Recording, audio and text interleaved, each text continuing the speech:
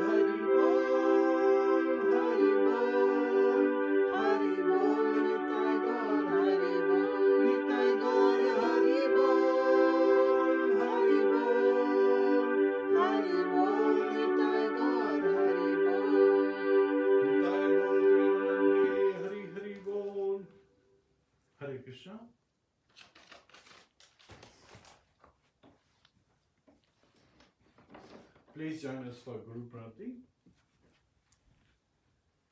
Namo Vishnu Padaya Krishna Prishnaya Bhutale Srimate Bhakti Vedanta Swami Niti Namine Namaste Saraswati Devi Gauravani Pracharine Nirvishesha Shunyavadi Paschatya Deshatarine Om Jnana Timirandasya Jnananjana Shalakaya Chakshurunmilitam yena tasmai Shri Guruve namaha Mukam karoti vachalam pangum langhayate girim Yat kripatadaham vande Shri Gurum dinataranam. Hare Krishna Krishna Krishna Krishna Hare Hare Hare Rama Rama Rama Hare Hare. Hare Krishna, dear devotees. So Acharyas have explained that complete Krishna consciousness is actually captured in these 8 verses provided to us by Sri Chaitanya Mahaprabhu, who is none other than Lord Krishna himself in the mood of Radharani as his own devotee, right? So he is appearing and is giving us this love of Godhead, right? Goloka Prema Dhana Hari Nama Sankirtana. So we will be talking about the glories. But before we start with these glories, there is a beautiful story that appears in the scriptures. And this story is related to Ramayana. So those who are interested in Ramayana would enjoy this. Those who are interested in holy name would enjoy it as well. And everyone else will get attracted by the blessings that we will be covering today. Hare Krishna. So, once it just so happened that, Valmiki in his previous birth, he was also born as a Brahmana boy. And just like the culture is, in Sanatana Dharma, after the age of 5, the children are sent to Gurukul. So he had gone to Gurukul, and for 7 years he was studying at Gurukul. And, very obedient, very much following the instructions of his spiritual master. He was serving his spiritual master and studying as a brahmachari, right? So that's where you develop your achar, your behavior develops, the samskar develop, and so forth. So once it just so happened that his guru, the rishi, he had gone out on a pilgrimage. And there used to live a Brahman near the ashram. So near the ashram there lived a Brahman, and this Brahman was a very pious soul, and he would, take care of, and sometimes like Brahmans, they, get in charity, cows, land. So he would very nicely engage everything in Lord's service. However, while taking care of, farming stuff, you have to handle many sharp instruments. So it just so happened that he was handling one of the sharp instruments, it fell from his hand, and there happened to be a calf right under it. So the weapon fell on the calf, and the calf died. And when people saw what had happened, they started saying various, things about this Brahman, as how he has killed a calf. Gau Hatya has occurred by his hand. So he wanted to just commit suicide. He was feeling so bad having hurt another living entity, he was feeling. But then he thought about going to the ashram and asking Rishi for possible solution. Because if you die without proper prayashchita, then you have to suffer. So that is not the solution. And rather, by killing your own self leads to further sinful, that's a sinful reaction.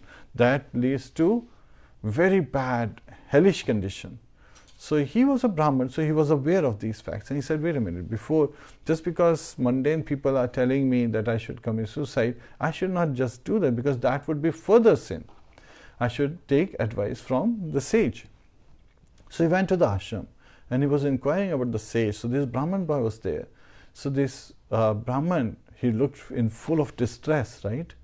And Vaishnavas, they are compassionate towards all living entities, and especially towards the conditioned souls, fallen conditioned souls, and especially one who is in distress, because that is where Lord Krishna says 4 kinds of people come to him. Chaturvidha bhajante mam jana sukriti no arjuna. Sukriti. So pious people, 4 kinds of pious people, they come to the shelter of Lord Shri Krishna. Artho jigyasi arthato jnanescha bhartashva. So one is artho, right? Artho is one who's in distress. So this Brahman was in distress.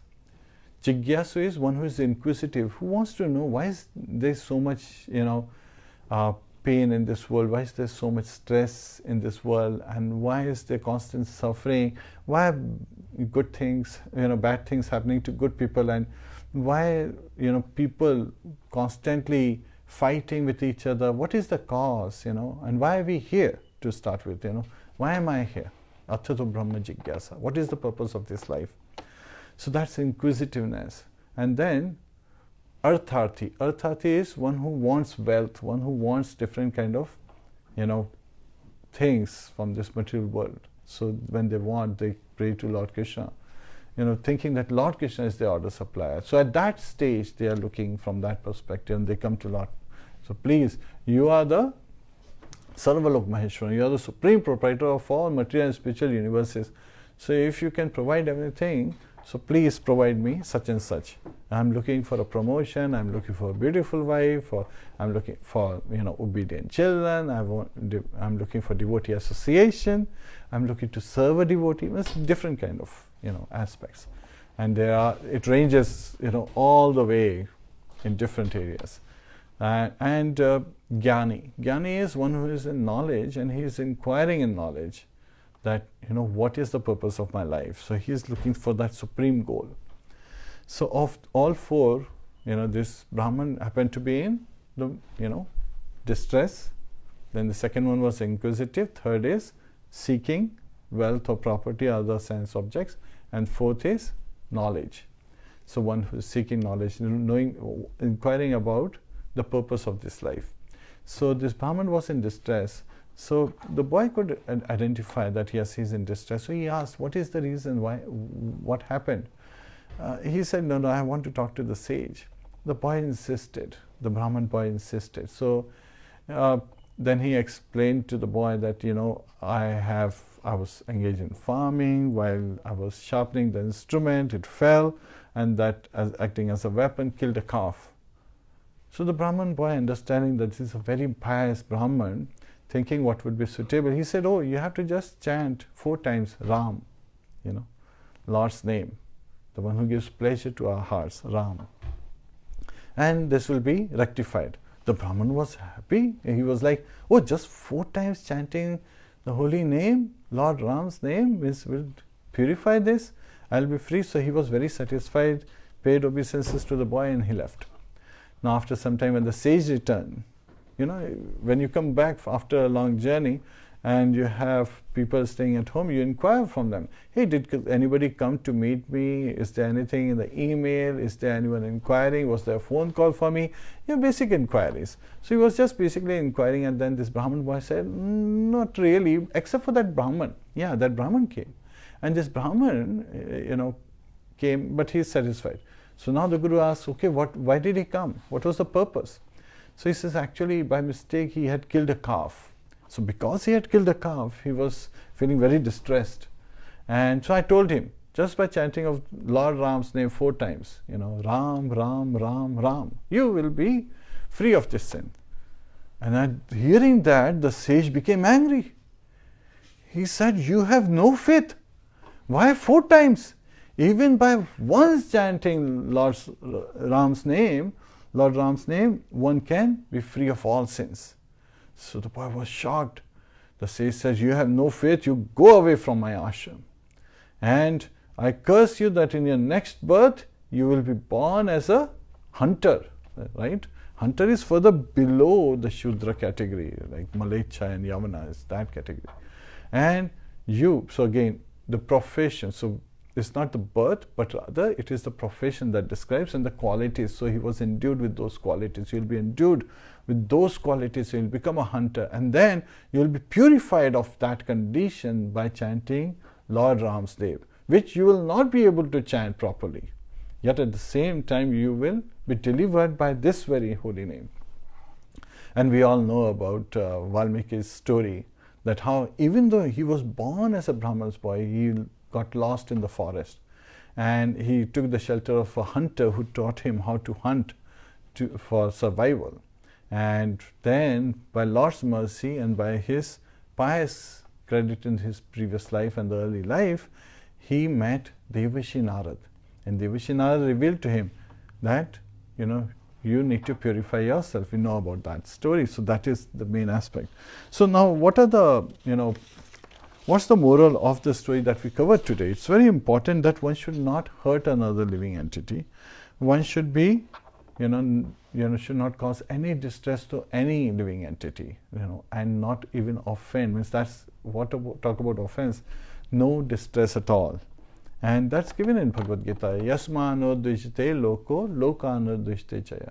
So Lord is glorifying his devotees, that one who is not, distressed by others and who does not put others in distress. Harsha maisha bhayo dvege mukta yasa chame priya. So he is saying that who is constantly, unaffected, equipoised, and not affected by favorable conditions or unfavorable conditions, and constantly engaging in my devotional service, which is chanting of the holy name, starting from Hare Kṛṣṇa, Hare Kṛṣṇa, Kṛṣṇa Kṛṣṇa, Hare Hare, Hare Rāma, Ram Ram, Hare Hare. And then second lesson we learn is that we should be careful in giving advice to others, because when we give advice, we become responsible for what the person does or the people do after they receive this advice. And third is that the holy name is supremely powerful, and the power is what we'll be discussing in the very first verse of Śri Śikṣāṣṭaka prayers. So please join us in the recitation, and then we'll get started with individual aspects of this verse. Śri Śikṣāṣṭaka prayer, verse 1. Cheto darpanamajanam bhavamaha Davagni nirvapanam Shayah kairav chandrika vitaranam Vidyavadhu jivanam Anandam buddhivardhanam Pratipadam Purnamrita swadanam Sarvatma swapnam param vijayate Shri Kṛṣṇa sankirtanam snapnam. So the meaning is that, we'll be looking at individual aspects. Let there be victory for the chanting of the holy name of Lord Kṛṣṇa, which can cleanse the mirror of the heart and stop the miseries of the blazing fire of material existence. It is the waxing moon that spreads the white lotus of good fortune for all living entities. It is the life and soul of all transcendental knowledge.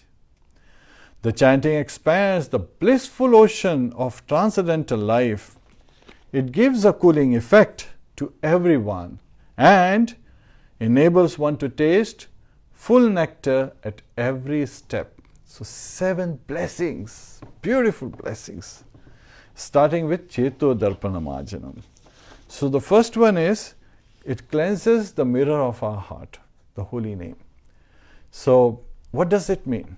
Cheta. Cheta is, it starts from Chetana. Chetana means consciousness. So we become conscious, from our heart, understanding who we are, right? But how do we know who we are? If we are looking in a mirror and that mirror has a thick layer of dust on it, can you see yourself? You may see a shade, but that shade may not be actually yours. That may be distorted by the light, right? We have seen that when the light is falling from a different angle, our shadow has a different shape. So it depends on how the light, which is, basically in this particular case, its material energy is darkness. Kṛṣṇa Suryasama Maya He Andhakara. So Lord Kṛṣṇa is like, bright sun, and Maya is like darkness. So when we are in darkness, what can we see?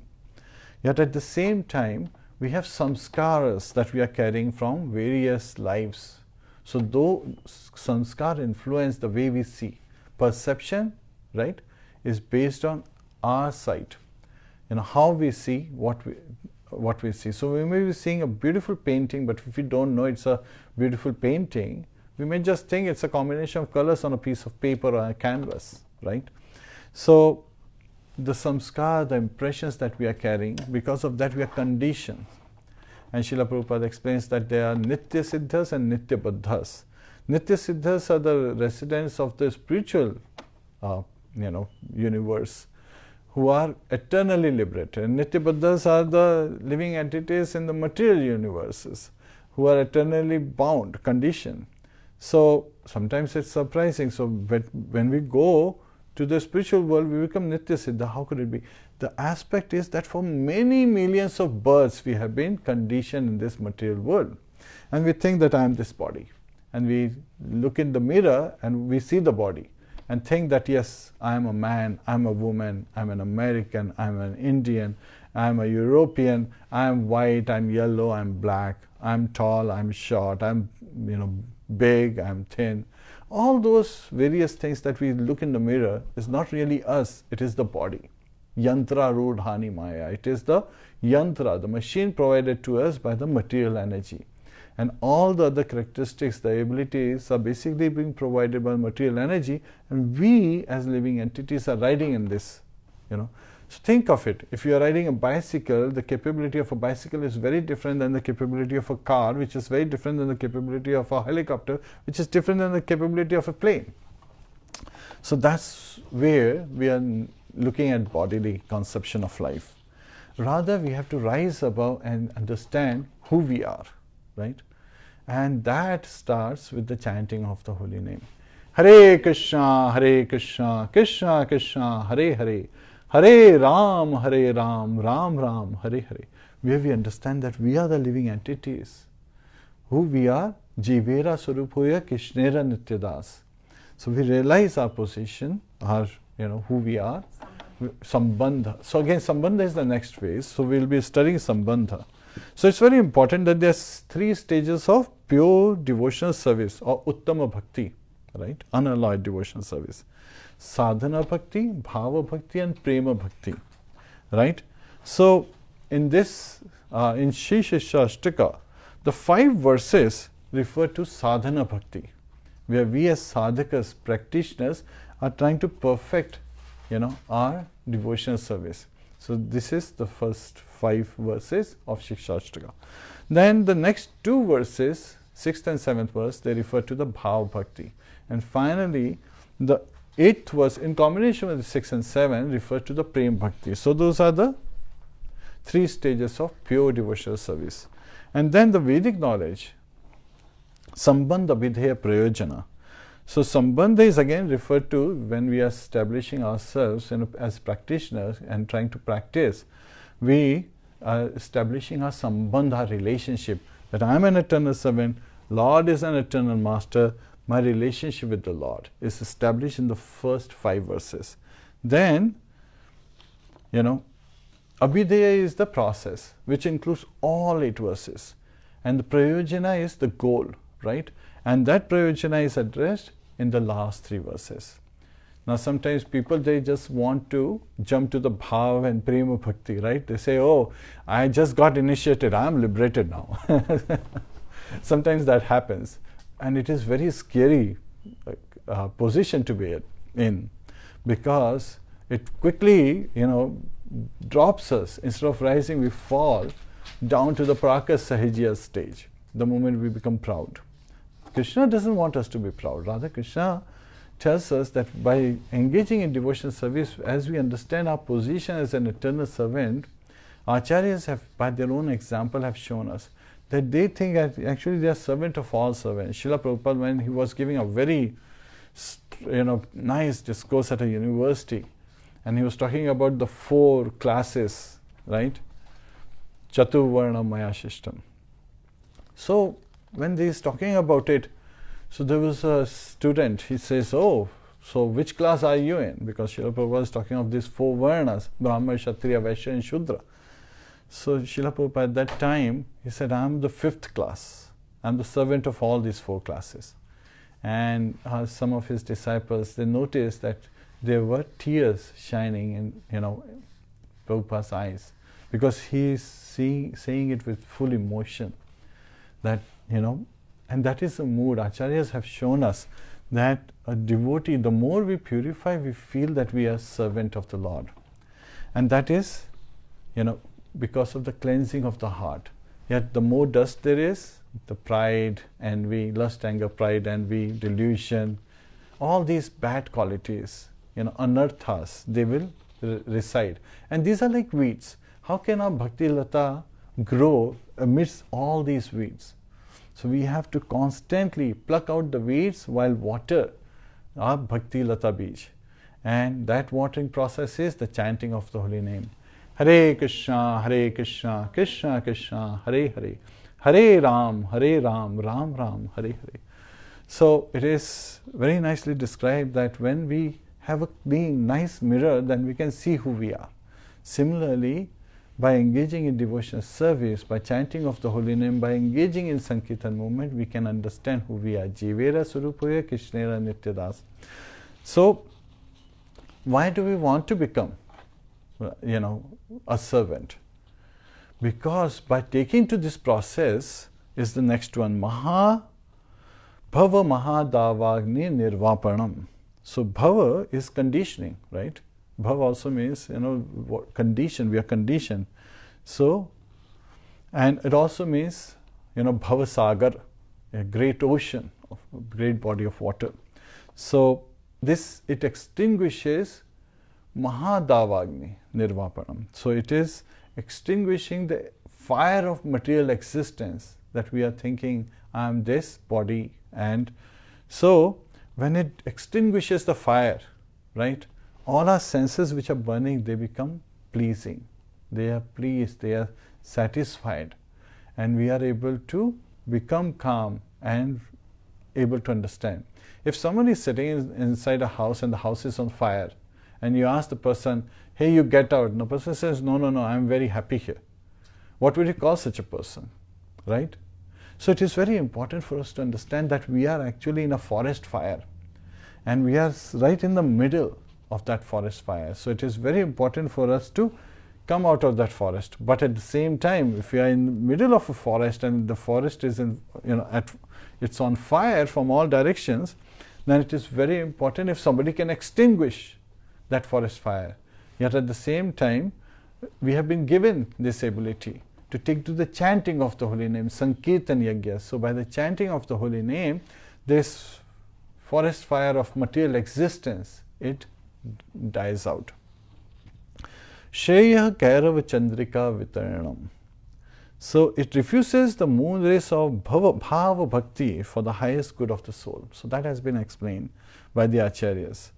So Shreya of good fortune, and Kairav refers to a white lotus, which actually, Kumud lotus that actually blossoms at night.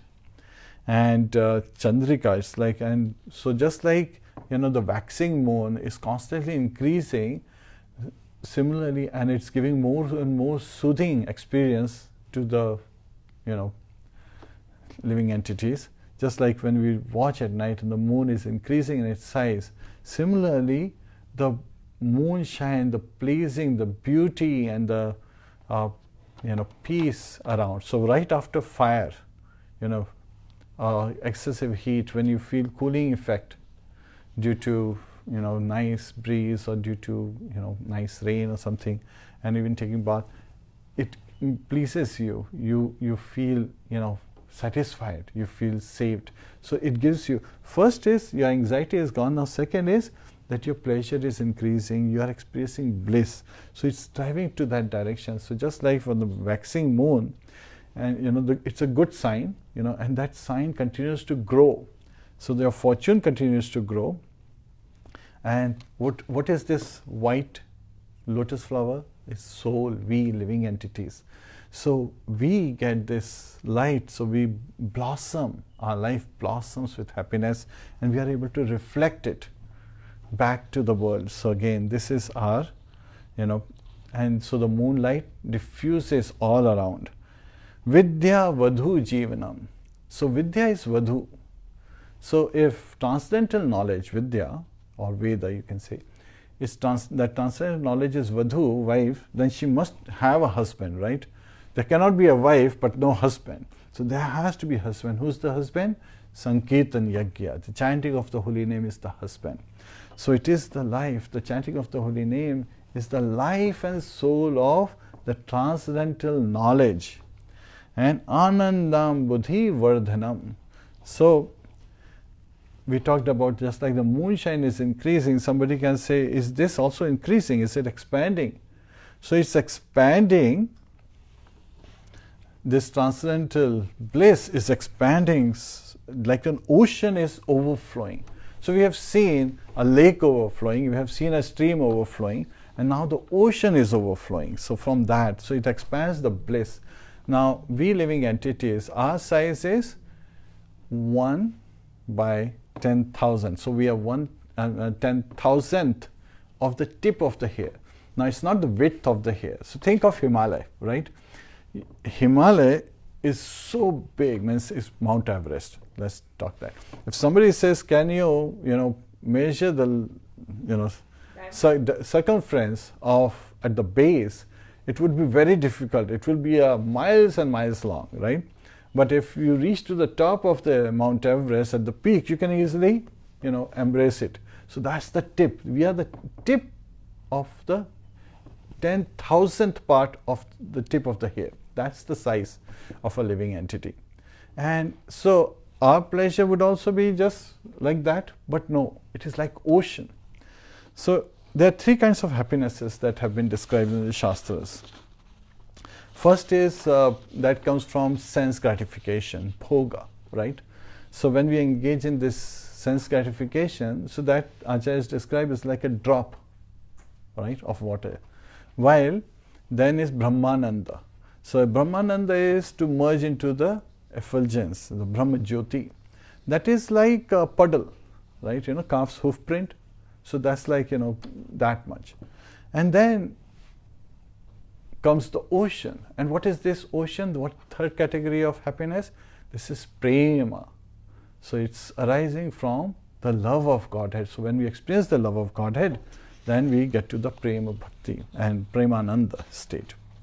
So it increases like the ocean is overflowing. This is the transcendental knowledge, and that expands the bliss. Once Srila Prabhupada, he received a letter from a devotee, and in the letter the devotee was saying, I'm so fallen, I'm so tiny, I'm so insignificant. So Srila Prabhupada was compassionately reading it, and then later on he started writing, I have such big problems, I have been tormented with so many big troubles, I have these Herculean tasks ahead of me. So Srila Prabhupada said, if you are insignificant, how can you have big problems, right? Yet at the same time, by chanting of the holy name, we get the ocean of transcendental bliss, which is, this ocean is overflowing. We are in the waxing moon, the good sign where the moonshine is expanding. So we, even though insignificant, are experiencing things which are as vast as ocean. So there is no limit to our pleasure that comes from the chanting of the holy name. And then somebody can say, okay, if this is going on, then maybe at some time there may be some interruptions, but there are no interruptions. That's the next blessing.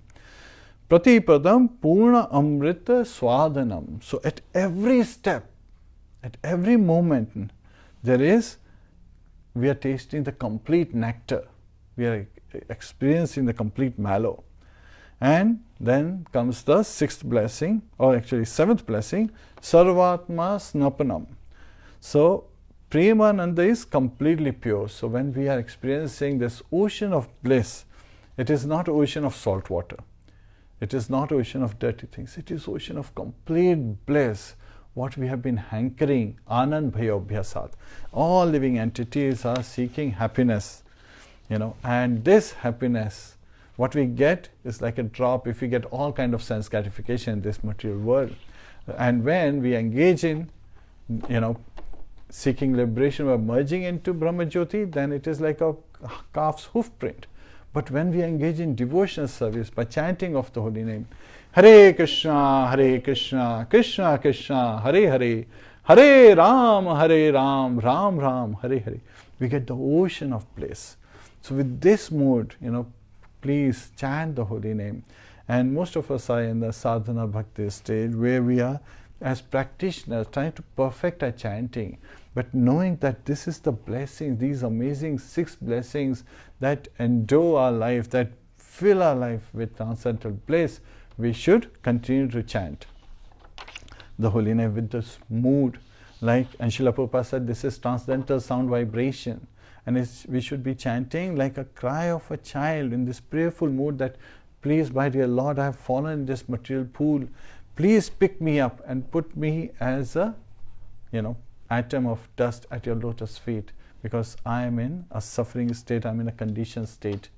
Bhav Maha Davagni. So that is, material fire is going on. Hare Krishna. So we just covered first of Yes. So we covered the very first verse of the 8 verses, and with respect to the 3 stages of pure devotional service, Uttam Bhakti, this particular verse is part of the sadhana bhakti, and also it is establishing our relationships, it's identifying our relationship with Lord Shri Krishna. And now in the next second verse will be covered in the next class and so forth. So we'll be dedicating 1 verse per class. Please join us at that time. Hare Krishna.